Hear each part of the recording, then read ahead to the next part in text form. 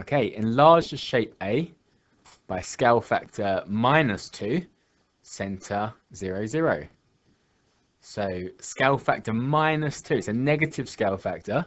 So the shape's going to end up over here somewhere. So let's have a look at, we'll do it point by point.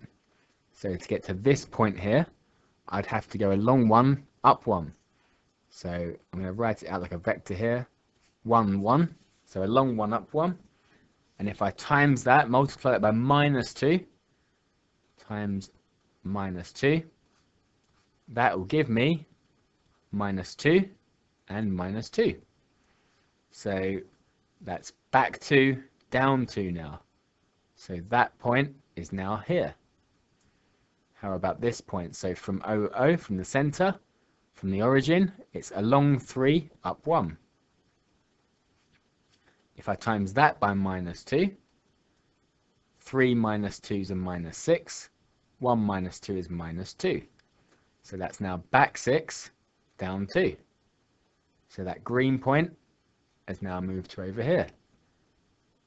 To get to this red point, it was along 1, up 2,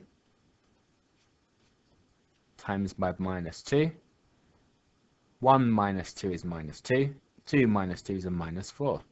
That's back 2, down 4. And one more. So it was 2 along, 2 up, so 2, 2.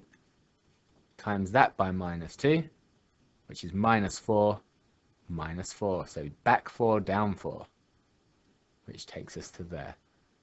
So our shape is now there. Label your image B. B.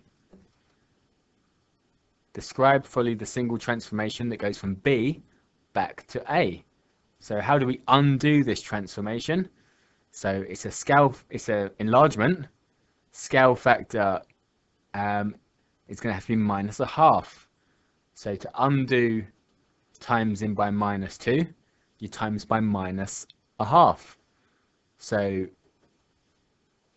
that will undo it. It would be the opposite. So it's exactly the same as this. So enlargement,